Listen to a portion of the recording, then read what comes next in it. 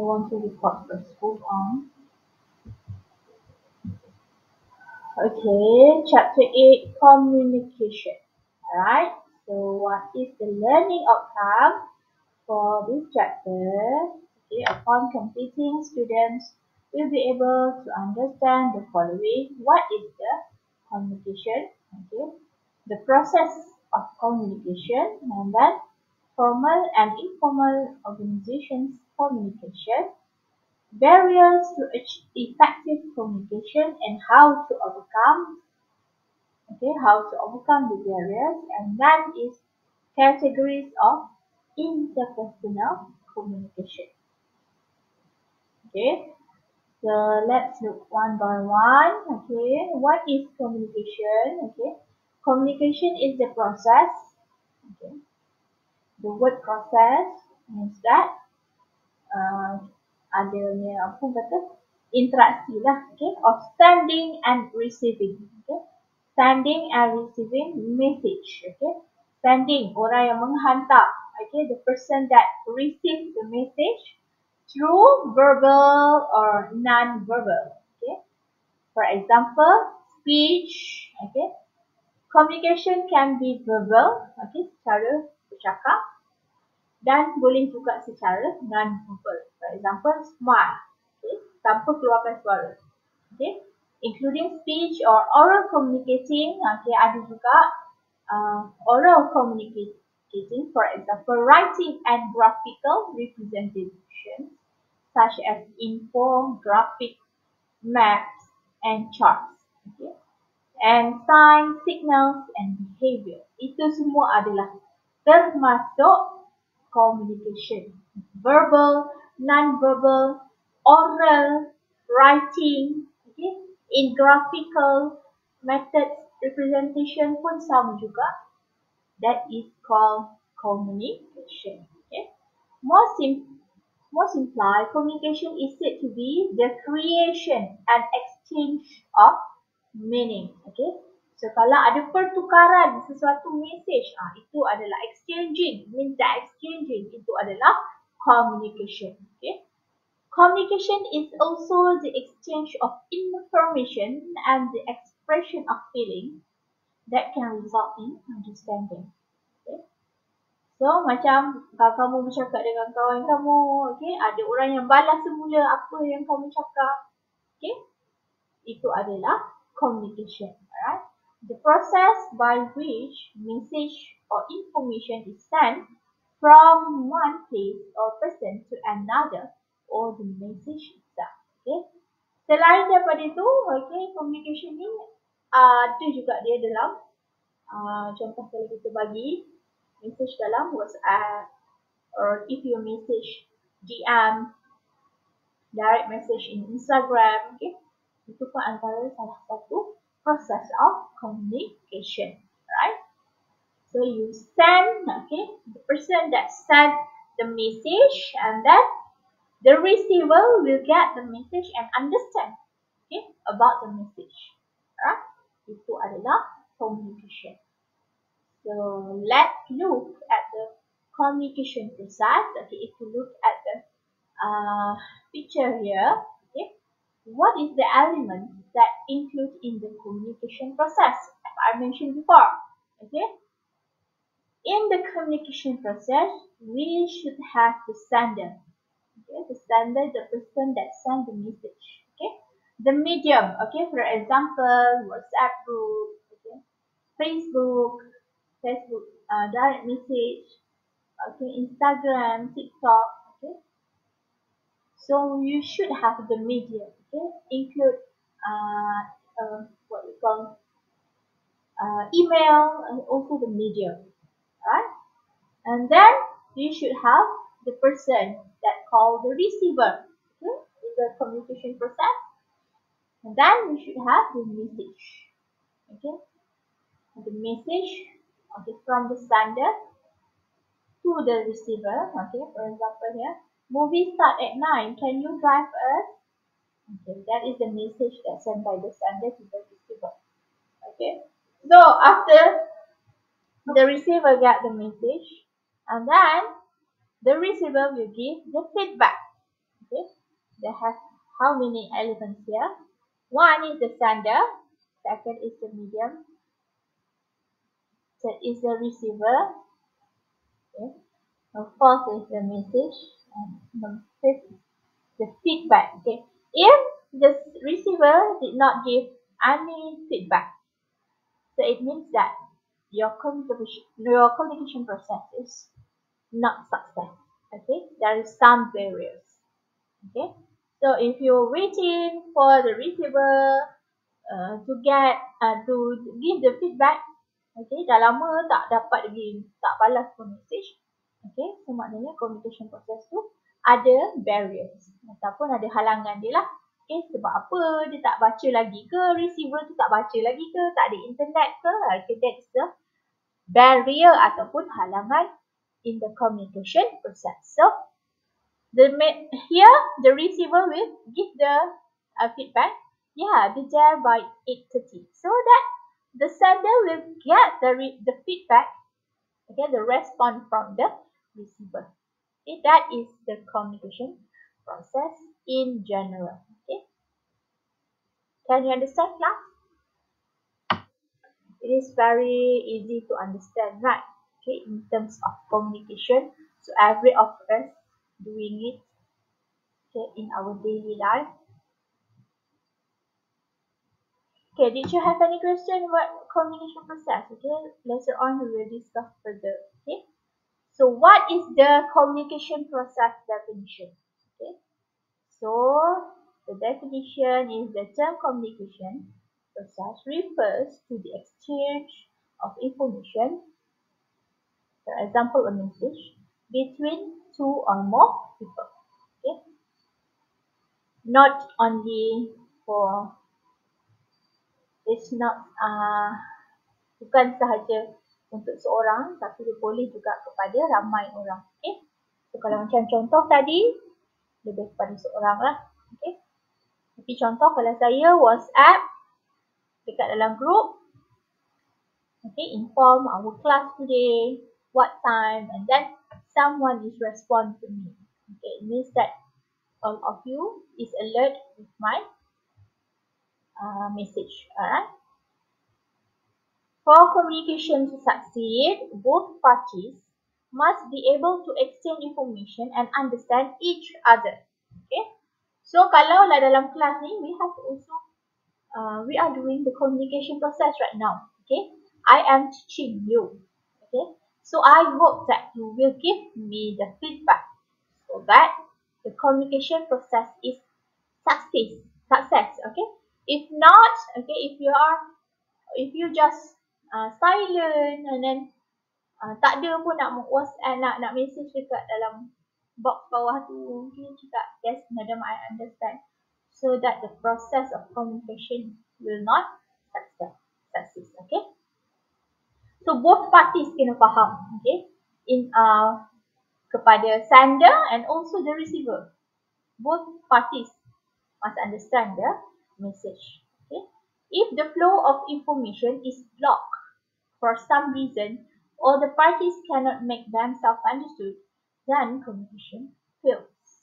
Okay, so macam tadi saya cakap lah, okay, kalau salah satu parties tu dia tak faham and then dia tak dapat feedback, so communication tu boleh orang kata gagal. Alright, so let's look at the more detail about what is the element in the communication process. Okay, so the first one is sender. Okay, who is the sender? Communication process begins with the sender, who is also called the communicator or source. Okay, the person that gives the first message. Okay, that we call it as a communicator. Siapa yang mulakan dulu? Perbualan tu ataupun sesuatu message tu dihantar oleh siapa yang mulakan dulu, itu adalah communicator ataupun source. Alright, kita panggil dia sender. Okay, the sender has some kind of information, okay, a command, a request, question, or idea that he or she wants to present to others. Okay. So macam saya tadi, saya ada command ataupun request. Okay, we will conduct the class start at 9:30 a.m. Okay, that is my command to you. Okay, so me as a sender or a communicator. Okay, I want you to know. Okay, nanti saya tak nak. Okay, saya ada maklumat tu. Okay, saya ada arahan tu. So, saya lah yang bertanggungjawab untuk memberitahu kepada kamu lah. Alright? So, supaya you all ready for the class and then you are alert. So, today we have a class. Something like that. Okay? Message to be received. Must first encode the message in a form that can be understood, such as by the use of a common language or industry jargon and then transmit it. Okay, so the sender, okay, kena tulis in what we call is the message. Okay, should be understood by all the receiver. Okay, for example, in a group of homegrown students, okay, I will give the message in English. Okay, because of both of the student is from okay Philippines, for example. Okay, Michelle and Richie. Okay, so I write in the English language. Okay, but then for UITM student, okay, all of the student there is Malay. Alright, so I rather choose to write the message okay in Malay. Okay, something like that. Okay, so apa yang kita nak sampaikan dalam message tu, kena make sure that orang yang kita nak hantar message tu faham apakah maksud di sebalik message kita. Dia akan transmitkan, encodekan message for an understand okay what is the behind the message and then transmit it. Okay, kalau dia tak faham, so it's very difficult for them to transmit it. Okay, and understand what is the message all about.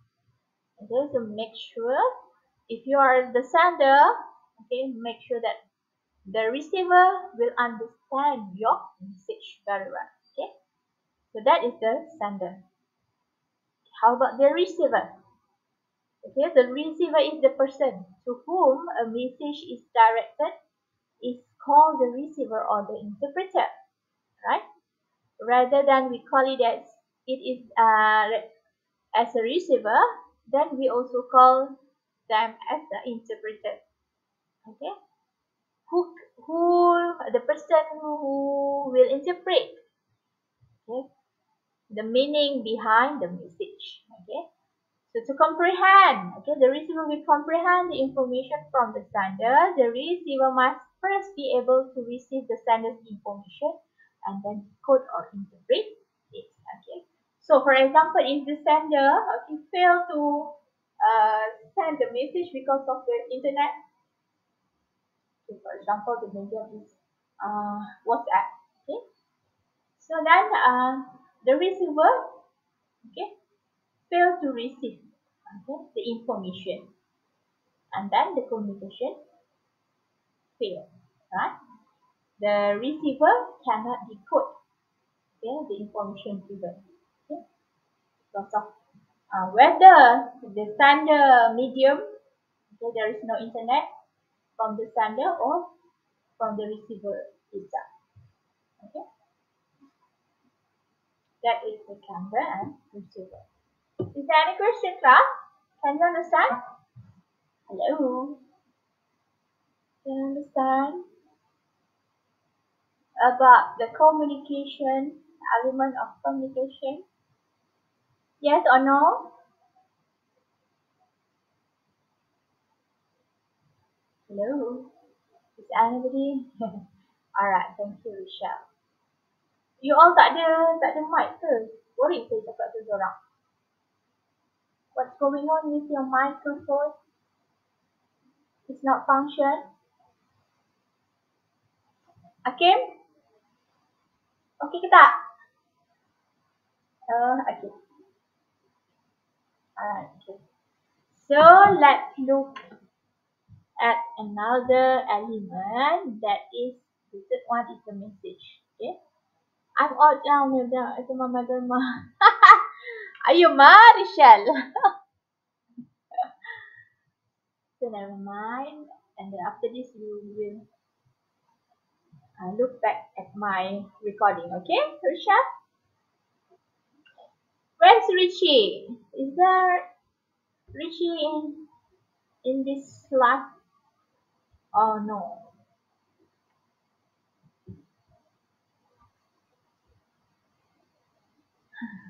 It's okay, never mind. Okay, so let's continue for the message.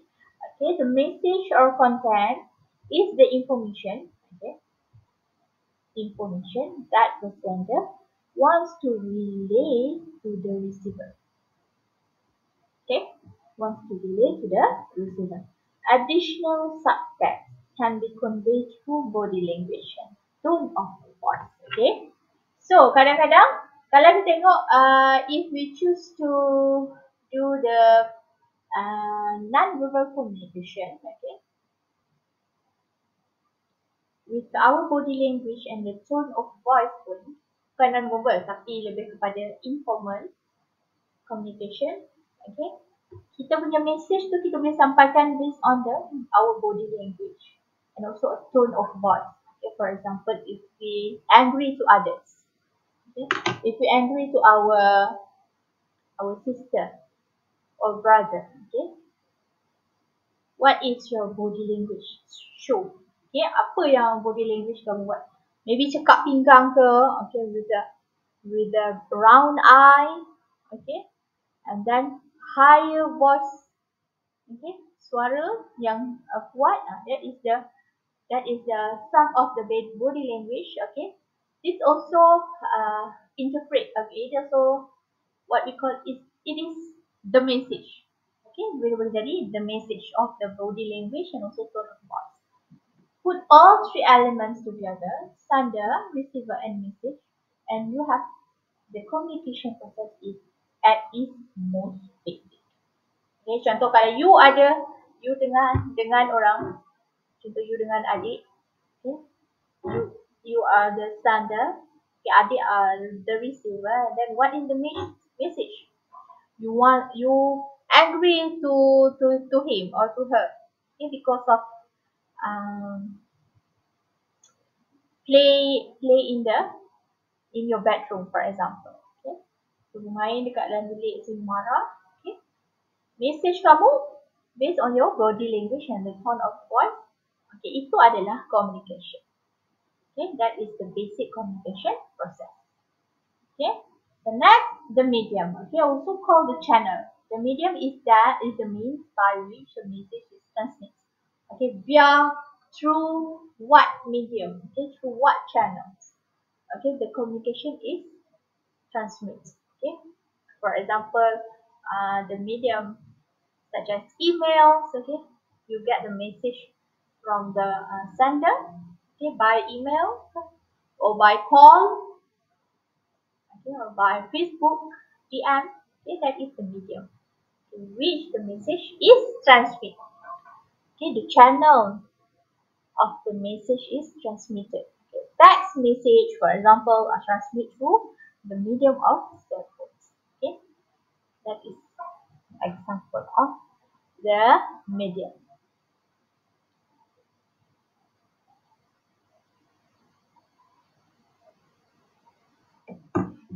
Okay, so and then okay, after that, feedback. Okay, the big element, feedback. Okay, can someone please read this feedback? Zafira, please read feedback number 5.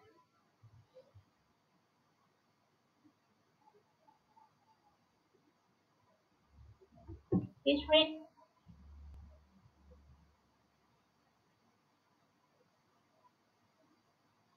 Hello, Putri Zafira, where are you? Are you there? Can you? Okay, please read number 5. Feedback.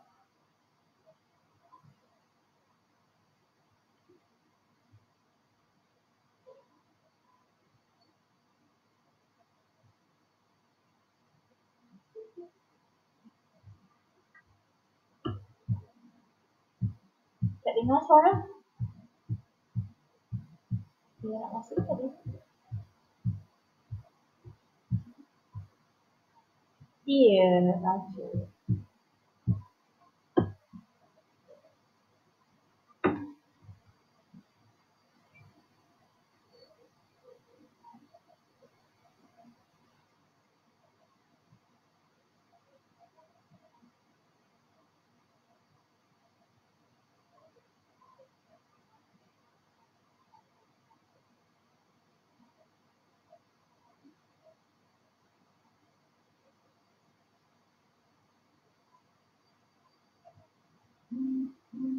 Okay, thank you. So that is the feedback. Okay. The receiver, okay, sends the message to the sender. Okay, that is the feedback. Okay. So when the receiver sender the message, it means that the process communication, okay, is success, okay, because of actually because of the sender tu dah dapat feedback daripada receiver, okay. So that is the feedback, and then other factors. Okay, the sixth one, ada juga factors, okay, ataupun elements yang ada dalam communication. Okay, the communication process isn't always so simple or smooth, of course. These elements can affect how information is transmitted, received, and interpreted. Okay, so other factors ni apa yang kita kena tahu dekat dalam communication, bukan sahaja ada 5. Okay, so kita ada juga another one factor that we call it as the noise. And okay, we have two actually. Other factors, we have two, noise and also context. Okay, yeah, you all tahu basic process of communication. We have 5: sender, message, medium, receiver, feedback, and another 2 is other factors. Okay, yang kita panggil sebagai noise dan juga context. Okay, noise and context. What is noise and context? Okay, noise, this can be any sort of interference, okay, that affects the message being sent, received, or understood. Okay, so noise ni maksudnya dalam in a communication process, okay, it's actually noise, we call it as something yang mengganggu, okay, yang mengganggu proses communication. For example, me, okay, teaching you right now, okay, you are learning from me, okay, using Google Meet, right? So, what is the noise that usually happen? Okay, maybe due to the internet connection, okay, poor internet connection, okay, because of cuaca yang sangat buruk, okay, because of the raining, okay, and storm out there, okay, dia akan affectkan kita punya communication process. Itu adalah noise. Okay, other than that, maybe saya terlupa nak charge laptop saya, okay, that is a noise. Okay, lepas tu in your side, okay, maybe mak tiba-tiba suruh tolong dekat dapur, okay, for example like Rachel kena teman nenek pergi pasar, okay, that is some noise, okay, okay, yang mengganggu interfere in the communication process. Okay, it can be as literal as static over a phone line, okay, untuk tadi saya cakap, or a radio, or as esoteric as misinterpreting a local custom. Okay, maksudnya noise ni apa yang interfere ataupun yang apa yang mengganggu proses communication tersebut. Alright, that we call it as noise. Alright. Okay, next, context. What is the context? This is the setting and situation, okay, keadaan, okay, which communication takes place. Like noise, context, okay, ini bukan S, but X. Context can have an impact on the successful exchange of information. Okay. For example, it may have a physical, social, cultural aspect to it. In a private conversation with a trusted friend, you will share more personal information. Okay, contoh, kalau dengan kawan kita, so kita akan lebih senang untuk meluahkan sesuatu. Okay, the communication process is smooth. Sebab apa? Kita kenal dia, we know each other and we are comfortable with them. Okay, so the communication will go smooth. Okay, but if you are with the foreigner, okay, someone that you are not even know them ataupun know her, okay, tiba-tiba dia tanya, okay, did you feel comfortable to communicate with them? Of course not, right? Okay, that is contact. Contact means that boleh expose seorang tu siapa, okay. What else? Contoh kalau kita nak bermesej, kita hantar communication message dekat email, okay, kita tak kenal siapa receiver kita, okay, that is boleh menyebabkan konteks ni menjadi communication kita fail, okay, akan mengganggu proses communication.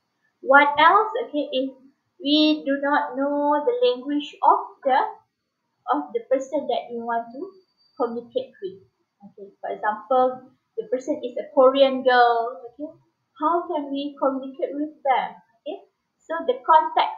Okay, in terms of the different of the culture. Okay, ataupun different of the apa tu bangsa ataupun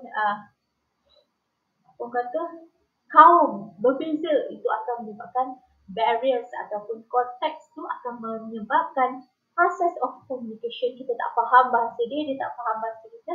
Okay, proses of communication tu akan ada barriers ataupun halangan lah. Some of interference effect, okay, because of the social of culture. Okay.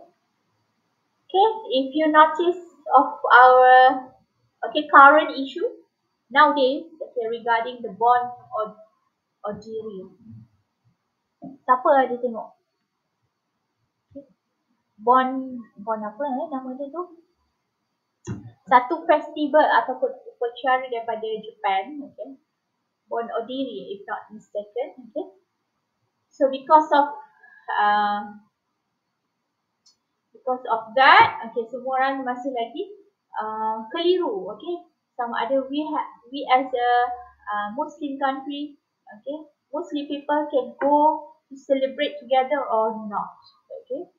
So that is some of the context of the communication process, okay, disebabkan oleh different of the context based on the culture, social and also religion, okay, the different of religion, social and culture yang menyebabkan konteks communication itu akan terganggu. Okay, you boleh faham ya?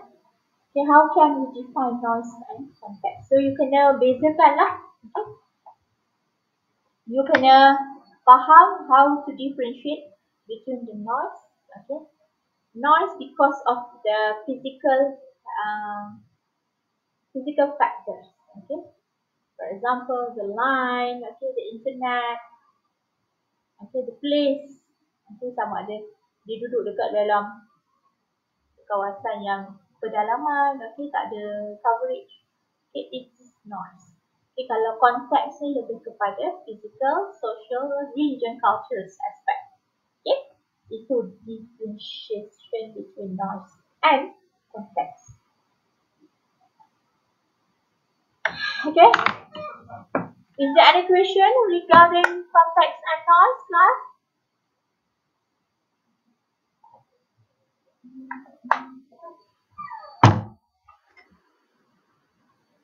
Ada soalan?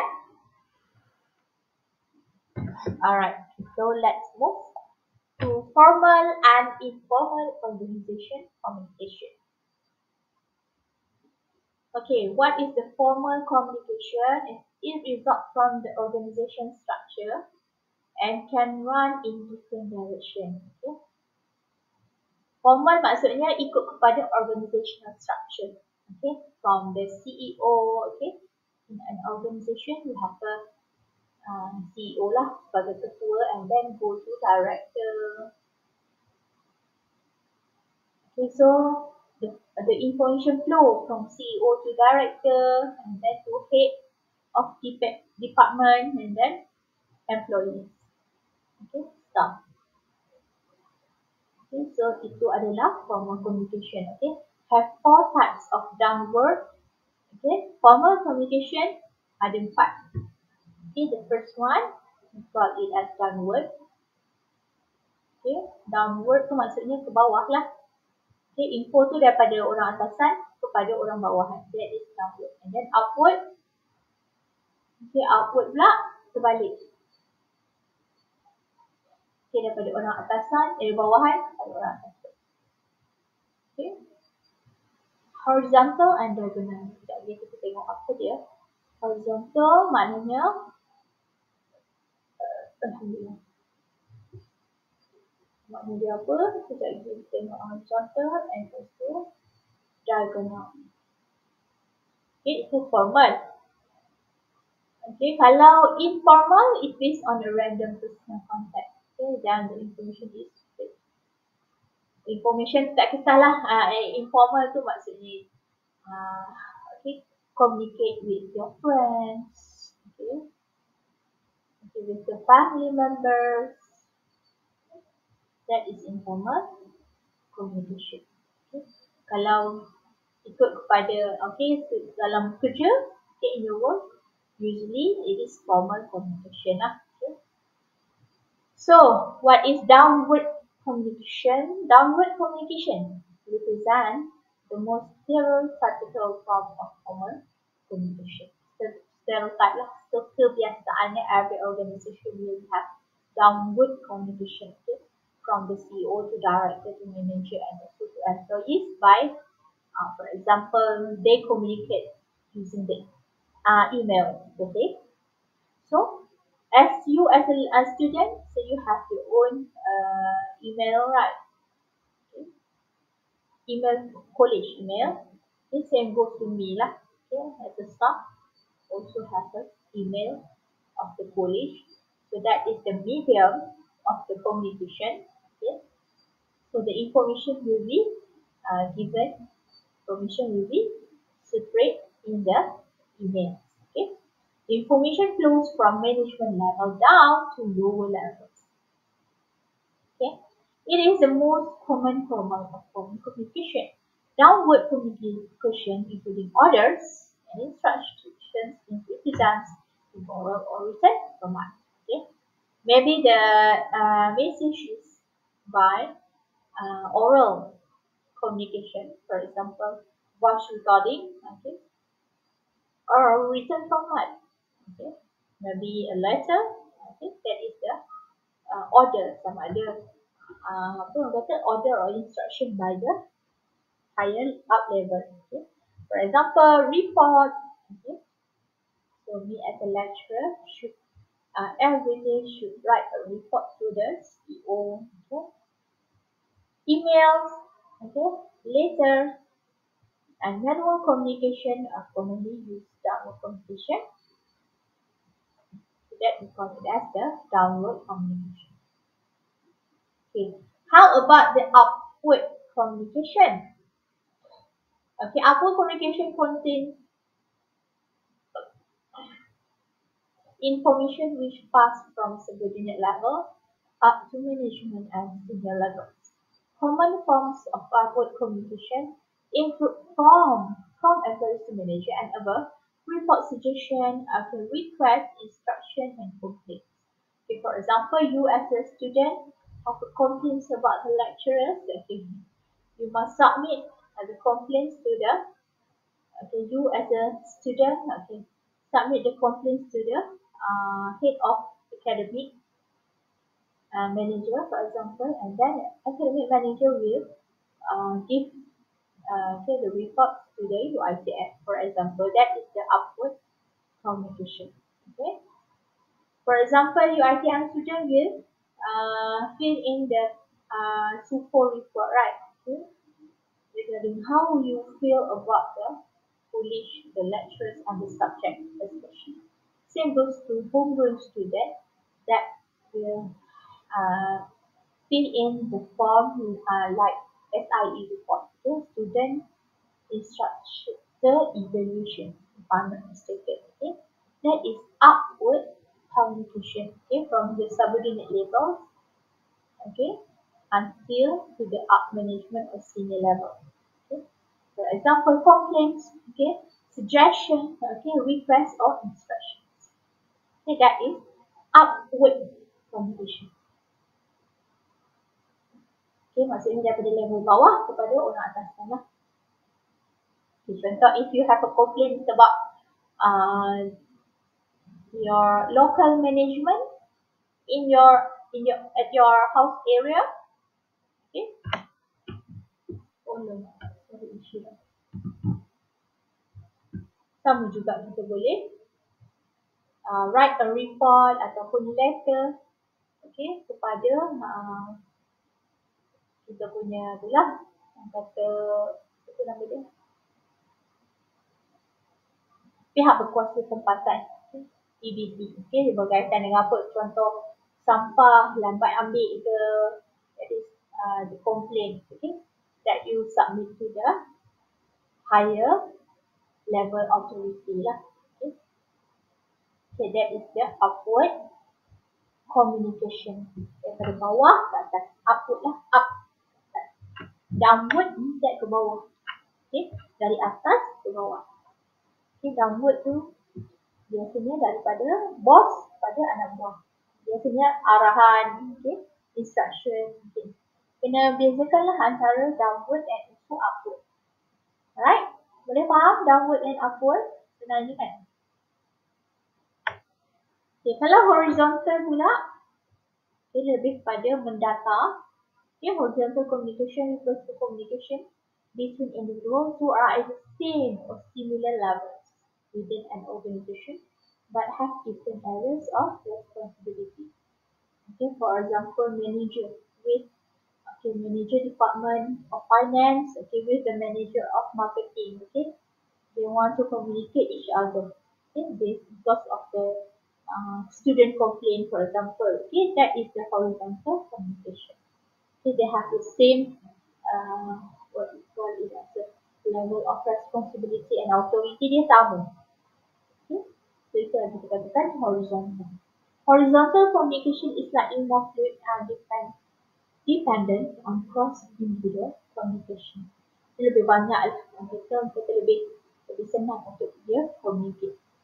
Okay, and then typical example. Okay, what is the example of horizontal communication? Okay, for example, between managers of different departments, HR, marketing, and sales. Okay, sama macam yang tadi saya cakap. Okay, that is example. Nampak tadi tidak saya punya. Okay, so that is horizontal. Okay, another. Okay, how about diagonal? Okay, diagonal occur when employees of different departments at the different level communicate with each other irrespective of the chain of command. Communication between a floor manager and a sales team is a prime example of diagonal communication. Okay, diagonal maksudnya contoh head of department lain, head of department marketing contohnya, and then dia orang department lain, okay, dia apa kata make a diagonal communication. Dia tak kira levels, okay, dia different levels. So, siapa pun boleh buat komunikasi, okay, antara orang atasan dengan orang bawahan daripada department lain, from different department, and also communication. So that we call it as a diagonal communication. Okay, dia tidak ikut pada level, sama-sama level, bukan, itu horizontal. Okay, dia ikut kepada bawah ke atas, bukan, itu downward. Okay, dia tidak bawah ke atas, bukan, itu upward, tapi lebih kepada diagonal. Siapa-siapa boleh. Orang atasan kepada orang bawahan department lain, okay, ataupun orang bawahan kepada manager ke manager department lain, okay. That is a diagonal communication. Okay, can you define the formal and informal communication? Okay, formal macam tadi lah, ada 4 tadi. Okay, the first one is downwarding, upwarding. Okay, 3 horizontal, okay, and then diagonal. Okay, but what is informal communication? Kita sebagai friends, okay, with a family, okay, with a person, that is informal communication, right? So informal communication in the workplace is often called the grab vein and generally begins with employee through social relation. Okay, so dekat tempat kerja pun kita akan ada informal communication yang tak langsung, it's not discuss or communicate about the work. Okay, the content is not about the work, or the message of the communication is not about the work, but for your social relation. Okay, you ask about your family, and you ask your friend, okay, your teammate about their family, okay. So where are you going for the holiday, something like that. That we call it as the informal communication. Okay, in many cases, okay, informal communication can turn to formal communication if there are added into the formal communication information flow of a company. Okay, so kalau ikut flow saja, okay, berkaitan dengan apa yang you nak communicate tu, information dia adalah konteks dia adalah berkaitan dengan kerja, that is boleh jadi formal. Okay, informal communication is considered effective as employees can discuss work-related issue which saves the organization time and money. Okay. Kadang-kadang kita nak discuss isu berkaitan dengan kerja juga, okay, tapi dalam keadaan yang santai. Okay. Contoh tanya, esok kau kerja ke tidak? Okay. So kadang-kadang benda tu adalah benda berkaitan dengan kerja, tapi kita buat dia cara sebagai informal communication. Okay, itulah yang dikata efektif sebab dia akan save the organization time. Maksudnya tak buang masa lah. Kita nak tanya dekat WhatsApp lah kan, kita nak tanya dekat email, awak bekerja tak hari ni. So itu akan lebih mengambil masa. Okay, time tu, money tu maksudnya maybe kena buat, kalau nak buat betul-betul formal communication, nak discuss tentang kerja tu, maybe kita kena panggil semua orang datang meeting, so nanti boleh impact kepada production ataupun productivity of the company itself. Okay, itu yang dia kata, sekala secara informal communication kita boleh cerita tentang sedikit isu berkaitan dengan kerja, itu boleh jimatkan masa dan duit. Okay. It also helps to build more productive and healthy relationship in the workforce. Okay, kalaulah, okay, if you want to be happy working in your work environment, kena healthy, maksudnya tak terlalu stress. Okay, so kita boleh ketawa sama-sama dengan kawan-kawan sekerja. Okay, kita boleh sharing makanan ke, for example. Okay, jangan terlalu stress. So bila you tak stress, you akan lebih productive. Okay, dengan adanya informal communication. Okay.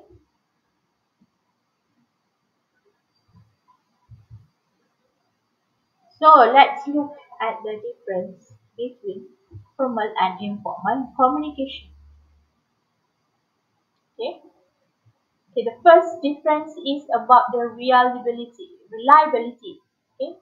Reliability for the formal more reliable form as there is a paper trail. Maksud paper trail tu ada evidence of the communication lah. Okay. Kalau formal, for example, if the organization having a management meeting, okay, so every management meeting should have the minutes. That is the report or paper trail of the communication, formal communication. So, but for informal, has comparatively less reliable and it's very unlikely to have a paper trail. Tak adalah kita secara informal kan nak tanya dia nak kerja ke tak. Hari tu semalam saya tanya dia kata dia nak kerja tapi kita tak kerja. So tak ada paper trail ataupun tak ada evidence. Apa yang dia cakap semalam tu dia tak ada evidence. Okay, for informal communication. Sama lah kamu macam dengan kawan-kawan kan. Esok you datang tak kelas? Datang kan.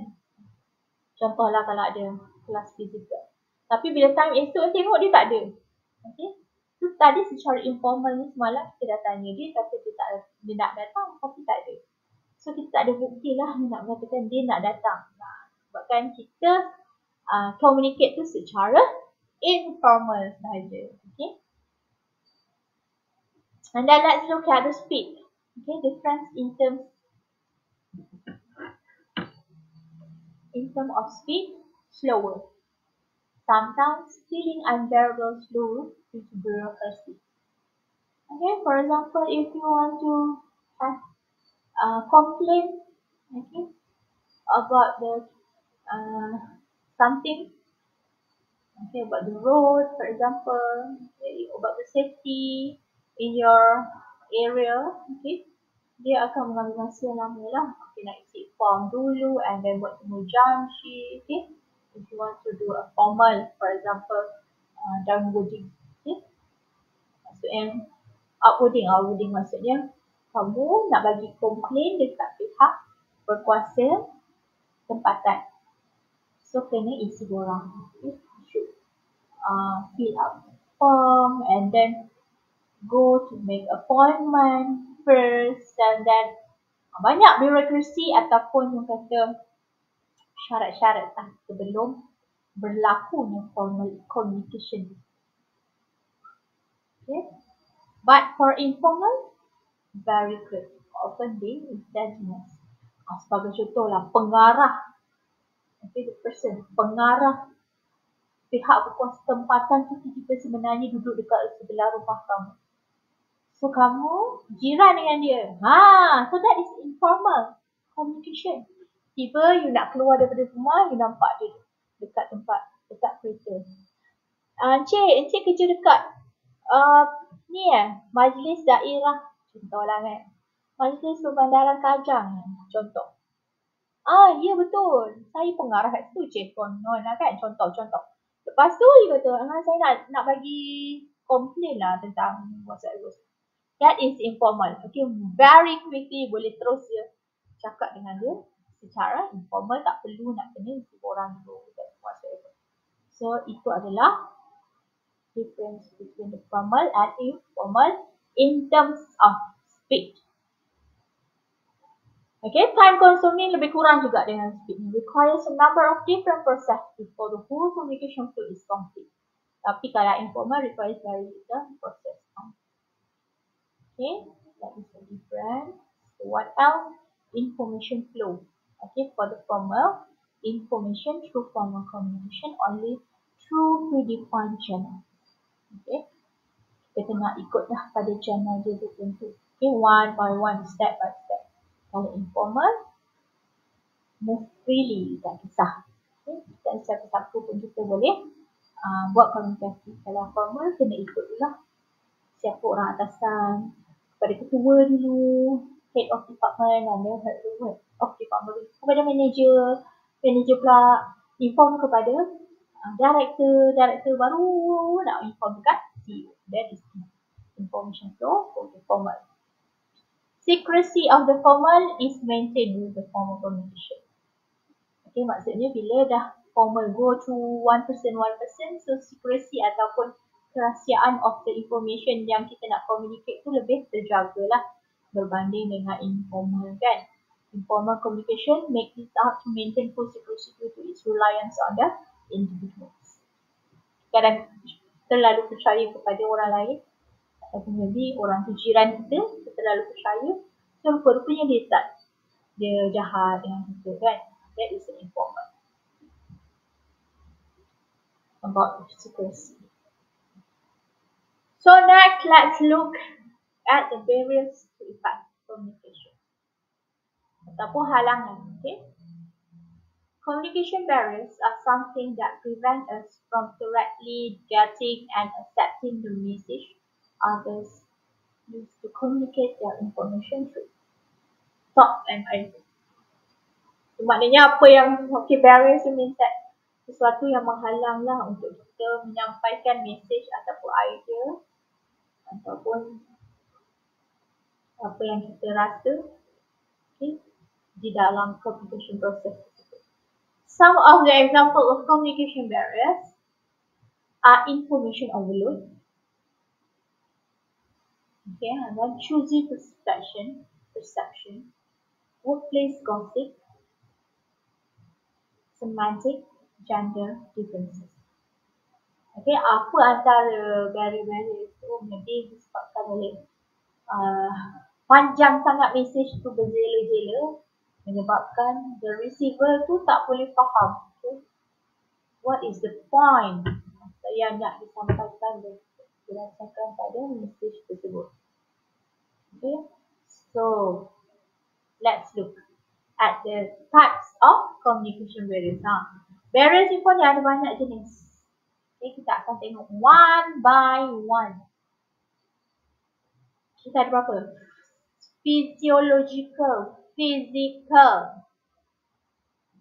Tidak. Psychological. Pemikiran. Physical. Kita punya anggota badan. Physiological. Keadaan fizikal. Apa beza fisiologi dengan fizikal? Language barrier, attitudinal barrier, kita ada 5 perkara. Types of barriers. Based on psychological barriers, the psychological condition of the receiver will power how the message is received. Stress management is a significant personal skill that affects our interpersonal relationship. For example, anger is a psychological barrier to communication. When we are angry, it is simple to say things that we may afterward regret and also to misunderstand what others are saying. Contoh kalau tengah marah, the receiver, the sender tu tengah marah, because of maybe dia panas barang tu ataupun sebelum tu dia ada kena marah dengan other person, so that the message, the communication process tu ada halangan because of the anger. So padahal dia nak cakap benda lain, tetapi dia termarah orang yang dia nak message. That is the various types of psychological. Right? Itu berkaitan dengan stress management juga lah. Ataupun ada jenis yang kalut. Apa yang dia nak sampaikan mesej tu dia terlupa. Ataupun tertinggal info yang penting. Itu pun psychological juga. Dan yang kedua, physical communication barrier. Communication is usually easier over shorter distance as more communication channels are obtainable and less technology is obligatory. Although modern technology often serves to decrease the crash of physical barriers, the advantages and disadvantages of each communication channel should be unspoken so that suitable channel can be used to overcome the physical barriers. Contohnya kalau berkaitan dengan internet, berkaitan dengan locality, berkaitan dengan cuaca, itu adalah physical communication barrier lah. Sebagai contoh, di tengah telefon tiba-tiba tak ada line. Sebab apa? Dalam perjalanan ke hutan. Walaupun kita dah modern, tapi if we go to a certain location, akan ada juga masalah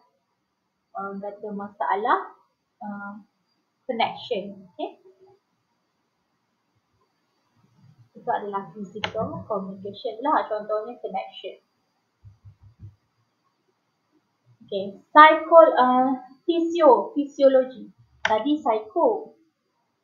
Ni fisiologi. Keadaan receiver tu. Physical. Physiological barriers may affect the receiver physical condition. For example, a receiver with condensed hearing may not grasp the sum of the spoken communication, especially if there is significant surrounding. Sebagai contoh, kalau you dekat dalam kelas, you tengah ada buat tengah online tapi dekat ruang tamu. Kat situ ada adik main, ada adik kecil nangis, ada kakak tengok TV. That is not your physiological tu, tak sesuai untuk you buat kelas ataupun online kelas lah. Okay, sebabkan physical condition tu. Bila you dalam keadaan yang noise kan, bising, okay, dia boleh effect ataupun jadi barriers untuk the good ataupun effective communication lah. Ataupun kalau seseorang tu dia ada masalah pendengaran, contoh mengatuk ataupun nenek kita kan, kalau if you getting older, okay, so your hearing will sometimes having a problem, okay, tak dengar sangat. Okay, that is some of the physical barriers, okay, menyebabkan apa yang kita nak sampaikan tu tak berkesan. Atuk dah makan, jalan, dia kata. Macam tu kan. So, atuk ataupun nenek kita kan, kita kurang dengar. So, that is a physiological barrier. So, what else? Language barrier lah. Ni biasalah ni. Okay, language and linguistic aptitude may act as a barrier to communication.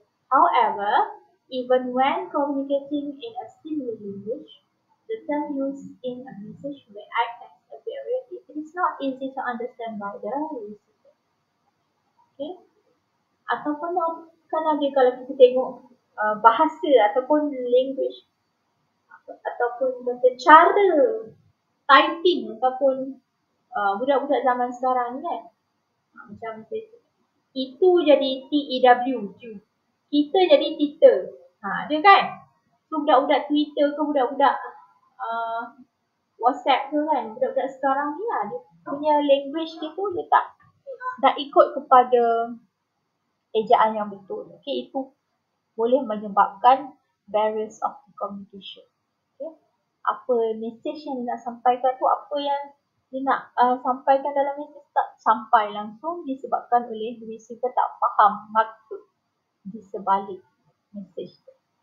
Okay, ataupun language, kalau kita, of course lah, kalau kita tak belajar bahasa lain, kita pun tak akan faham lah. Contoh bahasa Thailand kan, kita tak belajar, kita tak boleh nak faham. Okay, that is the language barriers. And then last is attitudinal barriers.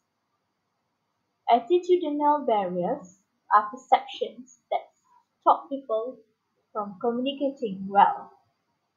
Attitude kita lah, ataupun apa perception receiver terhadap sender. Attitudinal barriers to communication may affect from poor management, personality conflicts, and battle to change or lack of motivation. Okay, kadang-kadang kita tak suka pada orang tu, okay, disebabkan perangai dia, okay, itu akan impact lah communication kita. Kita rasa macam tak nak cakap dengan dia, and then rasa macam menyampah dengan dia. So, itu pun antara salah satu barriers untuk kita dapatkan good communication. Perception, attitudinal ni adalah perception. Kalau kita tengok seorang tu, they have a big physical and then dark skin. Okay. So kita rasa takut. Okay, perception kita rasa mesti orang jahat. So dia padahal nak tanya, adik, kedai buku dekat mana? Dia nak tanya tu je, tapi because of we afraid our perception, kita tengok orang tu jadi macam takut, so kita akan menyebabkan communication tu tidak akan smooth lah. Okay, akan ada barriers.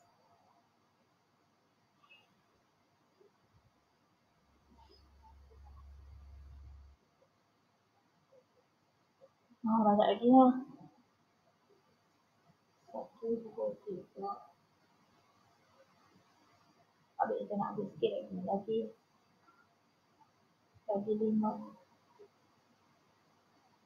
Okay, how to overcome? Okay, how to overcome communication barriers?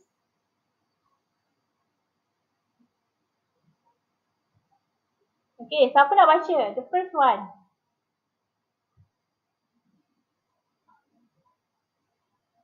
Hakim, baca Hakim. How to overcome communication barrier?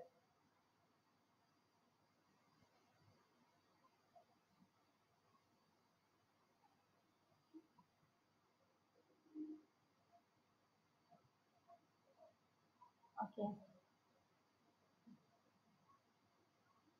Nampak tak?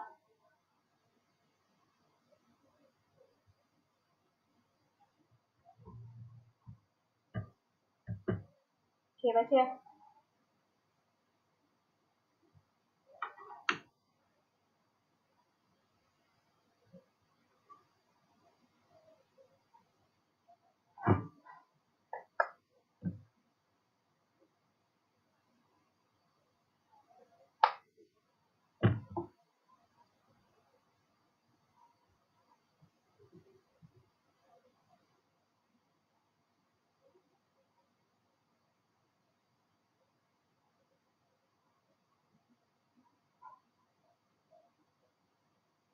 Receiver.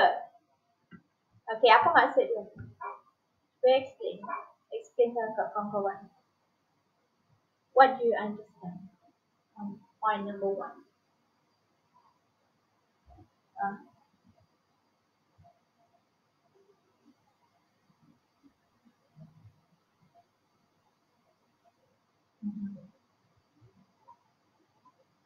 Okay.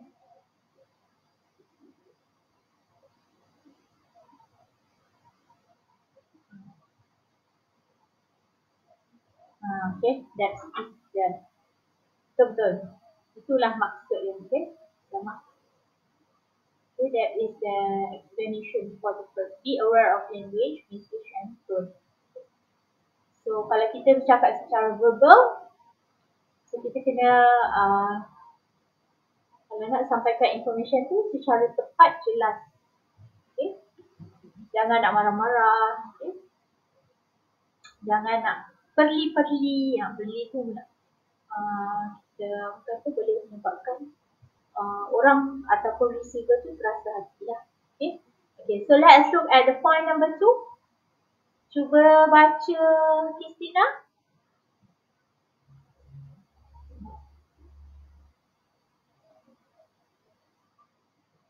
Christina ada tak?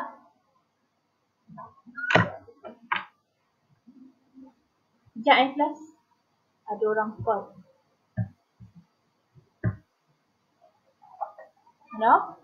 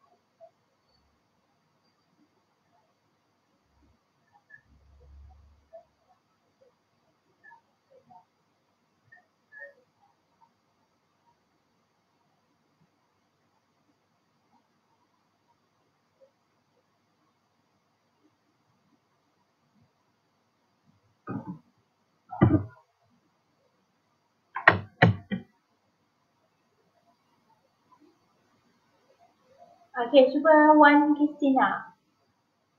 Baca yang nombor 2 ni, consult other discipline. before communication.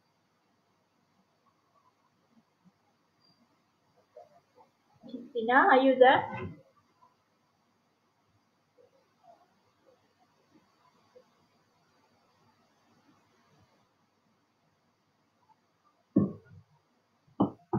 Christina, where are you?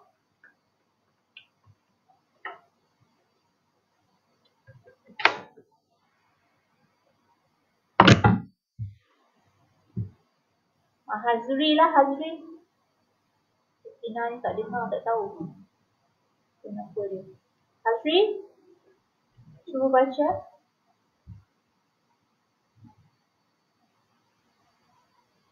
Hazri, where are you?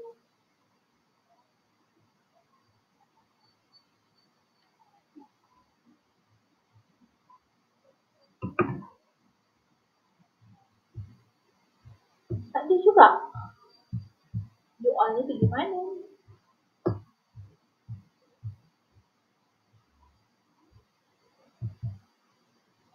Atika, ada tak?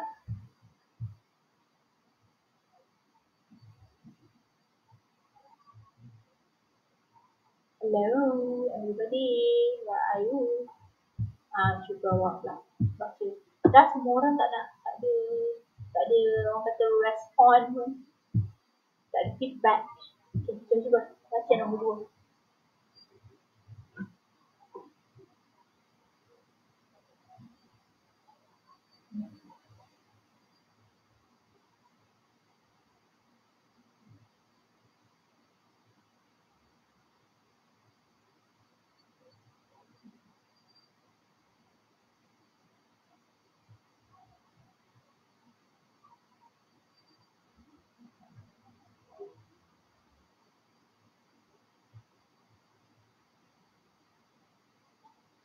Okay. So dia kata consult the before communication. So maksud dia apa? Secara overall, what is your understanding about this? Atika.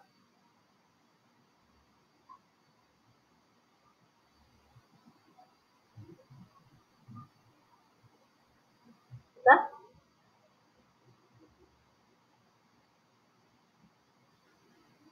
Apa maksud dia? Consult on the before communicating.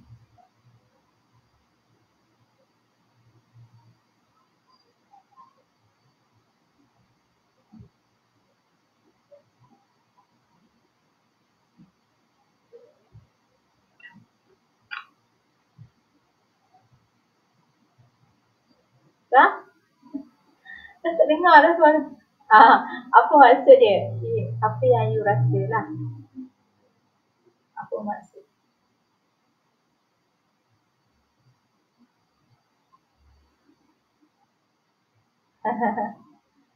Dia kata consult others before communication. Maknanya sebelum kita menjalankan komunikasi kita, ataupun kita nak cerita kan, kadang-kadang kita dengan kawan kan, okay, I have something to tell you.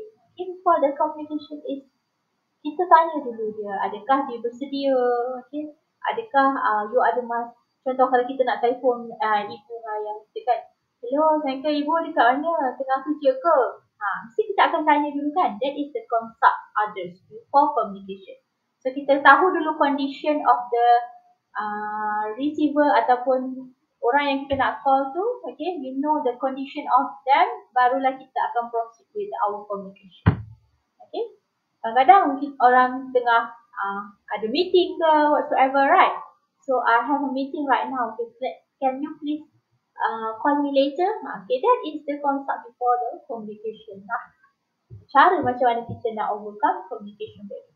Kalau kita tak tahu condition of the receiver kita, itu akan menyebabkan kita tak tahu keadaan dia macam mana, kita punya communication tu akan jadi fail.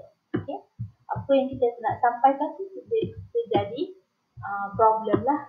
That is the consult before communication. Okay? So the third one, okay, communicate according to the need of the receiver. The sender of the communication should organize, okay, the formation of the message, okay, not according to his or her level, but he or she should keep in mind the point of understanding or the surrounding of the receiver. Okay, contoh kalau kita nak message ataupun kita nak communicate dengan makcik-makcik. Okay, so kita ni adalah orang yang muda sikit lah. Okay, you all macam you all adalah orang muda, pemuda kan. Okay, muda umur masih lagi 19-20-an. So macam mana you nak communicate dengan orang yang lebih dewasa ataupun lebih berusia? Okay, kena guna suara yang jelas. Okay, sebagai contoh, kita kena tahu who is our receiver. Okay, nak cakap dengan nenek kita, kena cakap dengan lemah lembut. Okay, kita tak nak cakap dengan suara yang kasar untuk hormat dia. That is kita nak communicate, tengok kepada receiver. Okay, gunakan bahasa yang sesuai untuk orang dewasa. Okay, yang sopan. Okay, dan kalau you nak communicate dengan, tengok pula receiver. Kalau kita nak communicate dengan kanak-kanak, tadika for example. Okay, the kids with 5 years below. Okay, how you want to communicate with them? Okay, how you want to ask them? Okay, takkanlah you nak cakap dengan bahasa yang ataupun dengan bahasa gaya bahasa yang susah, okay, yang dia tak boleh nak faham. Okay, so kena according, okay, how to overcome the communication barrier, you must know. Tadi consult dulu, maksudnya tanya dulu, and then now kita tahu apakah siapakah receiver kita tu. Tengok dia punya umur berapa, okay, kefahaman dia sampai tahap mana. So apa yang you pilih, bahasa yang you pilih untuk bercakap dengan dia, kita kena tengok keadaan. Okay, that is the communicate according to the need of the receiver. Okay, janganlah kita tanya budak tadika tu, okay adik, 1/5 berapa? Okay, mestilah dia tak tahu. Okay, at the level of the education dia yang masih lagi rendah, takkanlah you nak tanya sesuatu ataupun you nak communicate dengan sesuatu yang lebih susah. Okay, ataupun adik, what is your phone number of your parents? Takkanlah dia akan ingat kan. Okay, 4 or 5 years kids. Okay, kita akan kena tengok dulu siapa receiver dulu before kita communicate. Okay, last is consistency of message. The message sent to the receiver should not be self-opposing. Okay? It should be in unity with the objectives, programs, policies, and techniques of the organization. When new information has to be sent in lieu of the old one, it should always make a declaration of the change.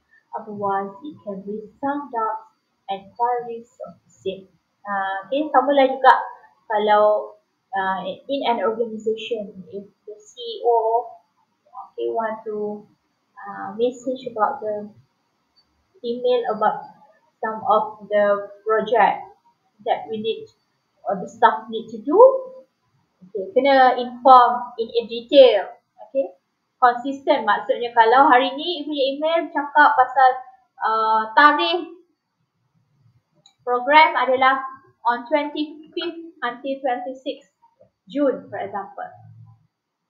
Okay, so untuk next punya email pun akan sama juga tarikh dia lah. Okay, jangan tersalah pula. Tersalah tulis ke, tersalah type ke, okay, nanti akan menyebabkan staff bawahan tu akan keliru. Okay, so maksud dia consistency of message. Right?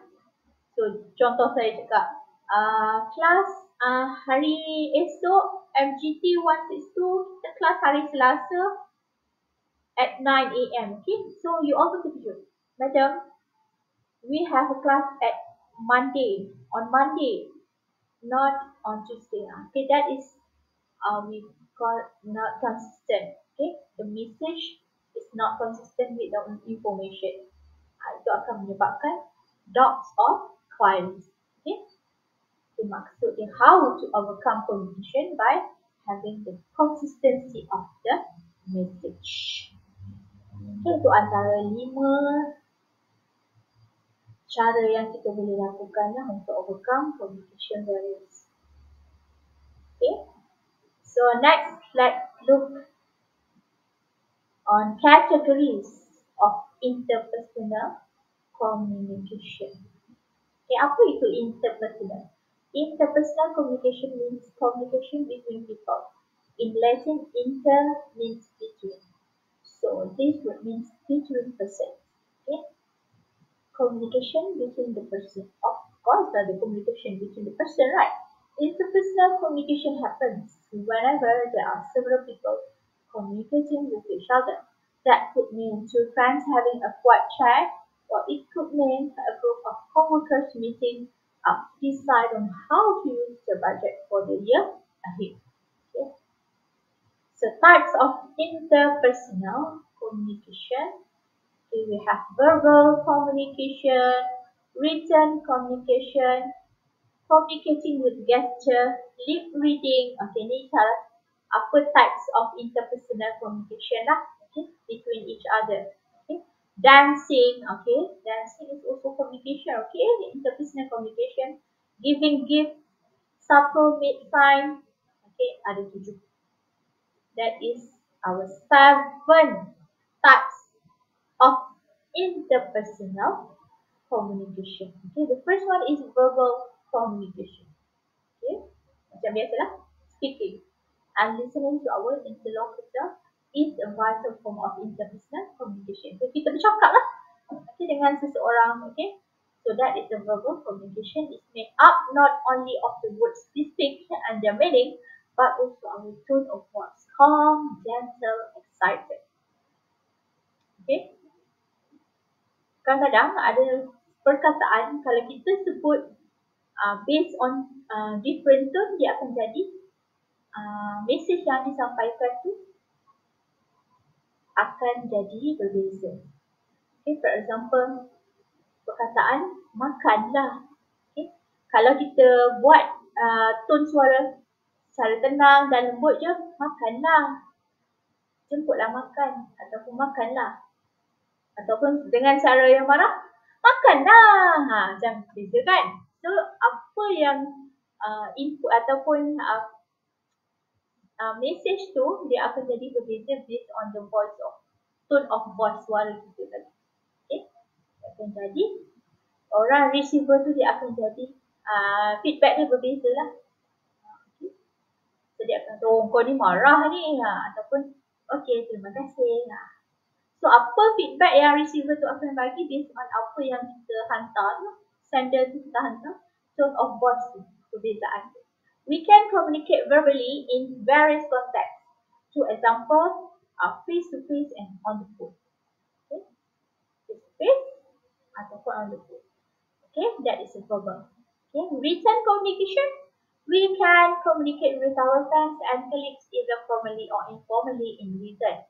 We can interact with others using text message in a spontaneous and informal contact, or we can sit down and write a long and much edited letter to them.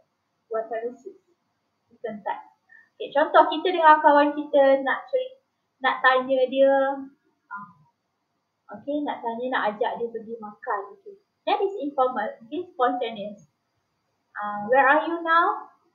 Let's go for a lunch at 12:13, for example.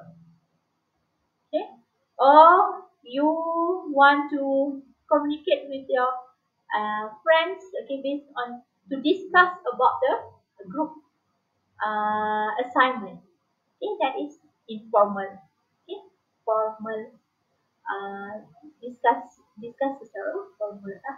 Okay, ataupun tulis surat, okay, that is a formal. Okay, and then the third one, communicating with gestures. Our gestures and our body language can enable us to communicate with others, whether we want to or not, without us having to say or to write a single word. Okay, maksudnya, gerak badan pun adalah satu cara communicating. Okay, kadang-kadang suara kita, for example, like police traffic. Okay. Police traffic tu macam mana dia nak suruh orang, kalau contohlah kita dekat jalannya ada traffic light, okay, warna merah, tapi kita nak suruh orang tu jalan juga. Macam mana polis itu? By your gestures, okay? Dia akan gerakkan tangan, okay? Jalan-jalan, okay? This is what means as a jalan, okay? Takkanlah dia akan sebut pakai suara pula kan? Secara verbal. Okay, jalan. Tak ada kan? Okay? So, dia akan guna gestures ataupun gerakkan anggota badan. Okay? Dari segi tangan ataupun dia cium whistle. Alright? So, itu adalah gesture lah. Boleh jadi sebagai interpersonal communicating. So, apa lagi yang guna gesture? Kalau yang bisu, okay, dia tak boleh nak cakap, kita akan guna bahasa isyarat. Okay. Huruf A, huruf B, okay, akan ada dia punya gesture dia lah. Okay. That is also interpersonal communication. Okay, the fourth one, lip reading. If you can read people's lips, you will be able to interact with them without sound. Okay, sebagai contoh. Kalau you tengok betul-betul lah muka saya ni kan. So you can know apa kalau saya tutup mikrofon. Okay, saya nak awak guess apa yang saya cakap. Okay. Tolong.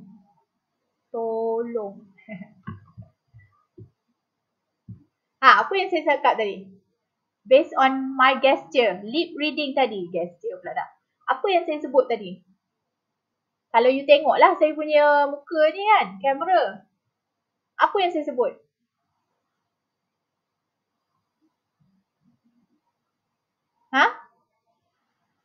Saya cakap seorang lah.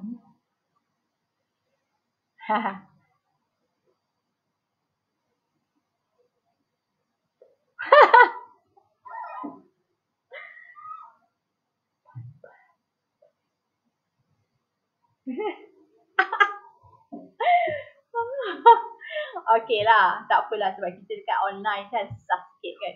Okay, saya cakap tolong, for the first word is tolong. Okay, and then the second word bye-bye. Maybe mulut saya ni tak sesuai agaknya, okay. So, by the lip reading, we can actually understand, okay, what people say, okay. So, maybe disebabkan line ni kan ni macam lambat-lambat sikit kan. So, you all tak boleh nak catch up the lip reading saya. Okay, so by lip reading also, that is the interpersonal skill. Okay, you will not even be able to decipher what they are saying during a noisy party.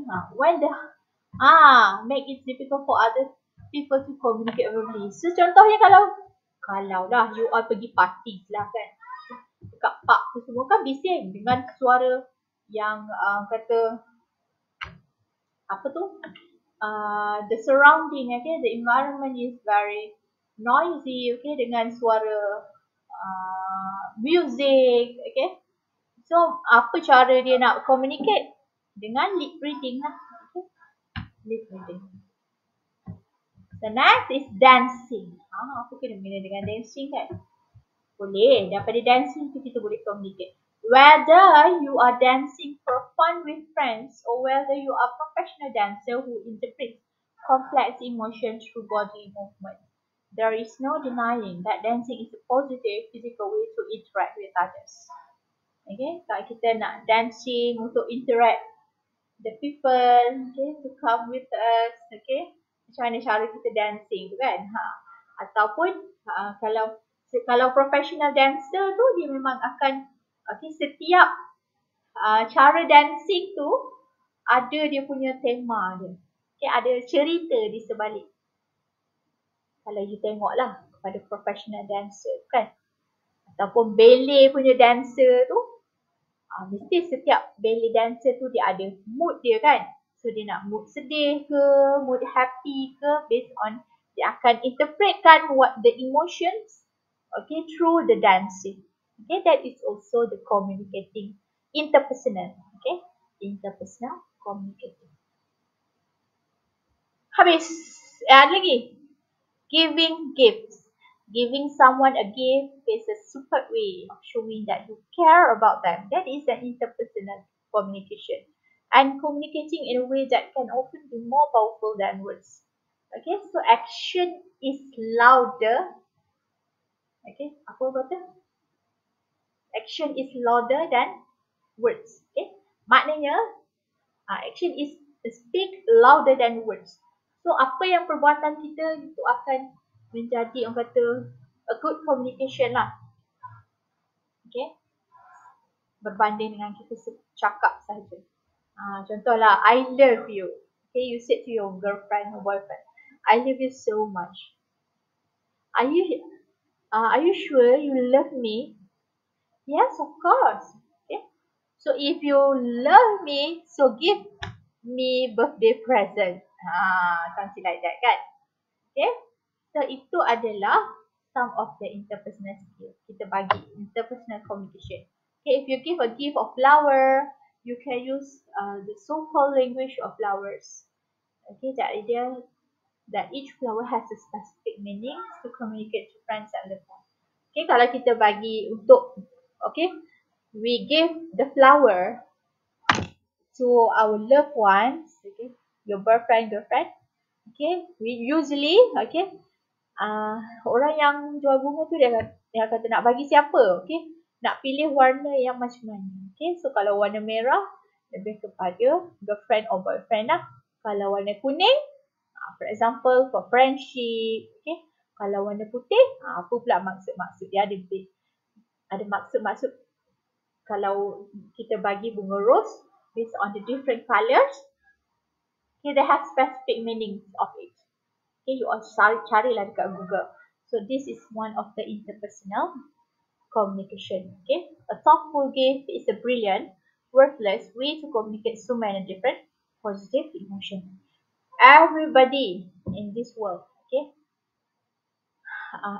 like to feel very happy and kata bahagia, okay. So kadang-kadang cara untuk kita appreciate, okay, appreciate someone, okay, by giving the gifts, okay, to our parents, for example, okay, kita boleh bagi hadiah because of kita rasa appreciate to them, alright. That is also interpersonal skills. So now the last one is subtle sign. Sometimes all that is needed is a slightly raised eyebrow or a pursed mouth, and we can communicate volumes. Okay, facial expressions, slight gesture, and other very subtle signs are all ways of communicating with others that humans use very often. Okay, these subtle signs are often used alongside other forms of communication such as speech, dance, or giving. Okay, so subtle sign ni maksudnya kita punya ekspresi lah. Okay, kalau you rasa gembira, okay, so you akan smile ataupun buat muka happy. Okay, contoh saya gembira hari ni ada kelas, lecture class. So saya akan senyum, happy, okay. Nak cakap dengan you all, nak teach you, okay. So ataupun kalau kita nak marah, so kita akan angkat eyebrow kita, raise eyebrow, okay, atau buka mulut besar-besar, marah. Okay, that is some of the, kita rasa subtle sign ni boleh memberi ataupun express our emotion. Okay, itu pun antara salah satu interpersonal skill. Okay, so contoh kalau kita buat speech, okay, kita kena ada juga subtle sign. Okay? Kita punya ekspresi muka. Takkanlah kita nak bercakap tu kan muka macam nak tidur je. Hello, good morning everyone. Okay, so kita yang dengar pun kita akan rasa boring, kan? So subtle sign pun antara salah satu kata interpersonal skills yang kita selalu selalu saja kita buat everyday. Okay. So that's all for communicating ataupun communication. Okay, is there any question regarding interpersonal types of interpersonal communication class? Okay, so before we end this class, okay, actually I already give you the tutorial for chapter 8, okay, in your group WhatsApp. So please make sure, okay, you do the tutorial after this, okay. So next week we will discuss on the tutorial. Okay, for your ITM student, please look at the U future. Okay, and then just answer the question in the U future. Okay, before that, I want to show you some of the videos in the YouTube regarding the communication, chapter communication. Okay.